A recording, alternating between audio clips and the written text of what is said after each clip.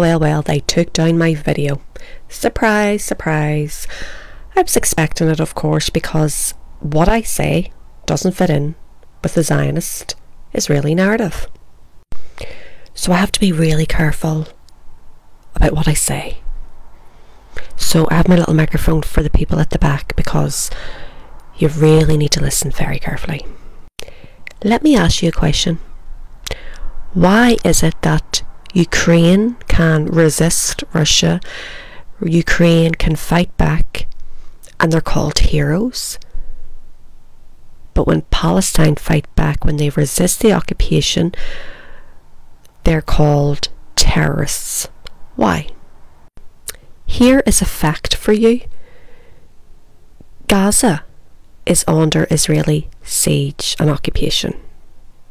That's a fact. Please don't report me for stating facts. Currently, Israel have stopped electricity supply, water supply. So basically, Israel are in control of Gaza. Another fact. So here we go, some more facts about Gaza.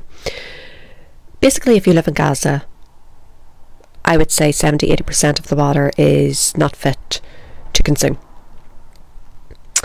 There is many refugees who live in Gaza. In Gaza, the vast majority of people depend on international aid. The vast majority of people are living in poverty. You see, people from Gaza can't just enter and leave Gaza whenever they please. They can't just go on holiday, you know, they can't live life. They basically don't have any human rights. That's a fact. This is not hate speech. This is a fact.